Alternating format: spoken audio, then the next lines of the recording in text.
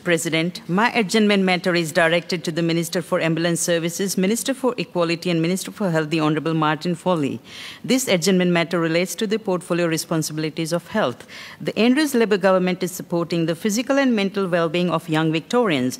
The Andrews Labour Government has launched a 5-year plan called Healthy Kids, Healthy Future to make sure that Victorian children and young people stay healthy, strong and well from their earliest years. We want to ensure that all Victorian children get to enjoy a happy and healthy childhood to lay the foundations for lifelong health and well-being. The pandemic has been a reminder of how important health is. The turmoil caused by the COVID-19 pandemic has caused a lot of difficulties for our young population.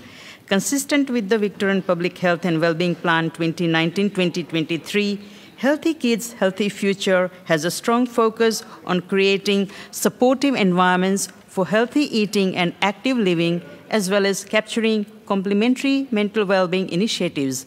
Good physical and mental health has long-term benefits for children and young people.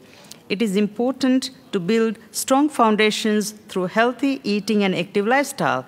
This helps in cognitive and physical development.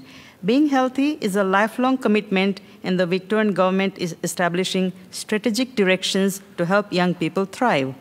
The action I seek from the Minister is to provide me with an update on how this action plan will support young people of Western Metropolitan Region.